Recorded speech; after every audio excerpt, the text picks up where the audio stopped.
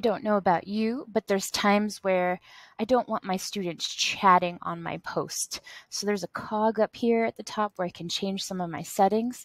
I can even change the name of the class if I need to. Edit if my room changes, I can change my room number. I can update that.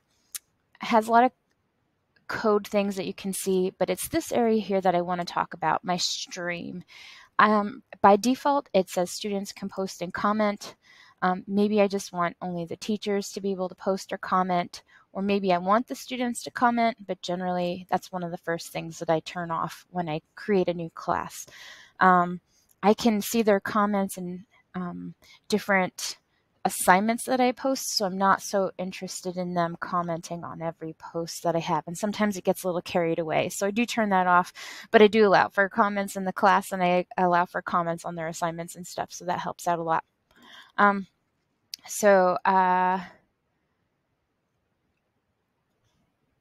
There are different choices that you can see. Their parents can join your class, and maybe I want to give them a summary, and maybe I don't want to give them a summary. Then they will see some of that. I love my Google Meet. I teach in a computer lab. I teach some computer classes, and some students cannot see the board.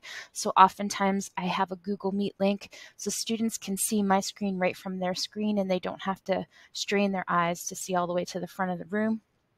I have a very unique classroom style, and I don't use grading because we have a separate grading style, but you can allow students to see and then manage however you grade. If you weight things by category, and maybe you're setting up your classroom by categories, maybe you want to do that so that work for a test might be weighted higher than a classroom project or a daily assignment, however you want to do that. Or if I just want to do total points, I can click on that, and then I can allow them to see their grade.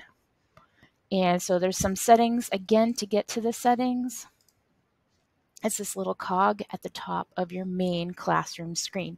And yes, I have to do that for every single class to change some of the settings.